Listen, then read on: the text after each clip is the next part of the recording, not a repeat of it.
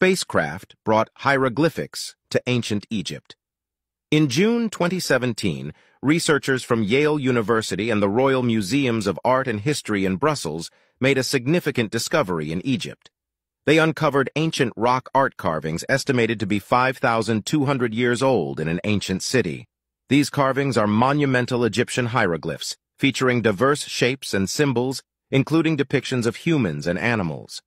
Hieroglyphics, a sophisticated writing system, possess symbols with specific meanings, though their origin and purpose remain mysterious.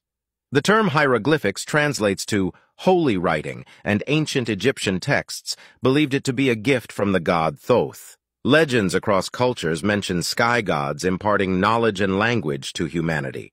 Egyptian hieroglyphs are not mere pictorial representations, but a precise, universally translatable language. They were used by Egyptian kings to communicate with their gods. The Ben stone, a meteoric iron object, is speculated to have descended from the sky, potentially a spacecraft.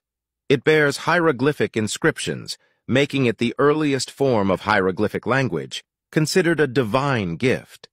The article suggests a possible connection between hieroglyphs and animal figures, shapes and symbols found worldwide in petroglyphs and geoglyphs, hinting at a universal language with undiscovered messages.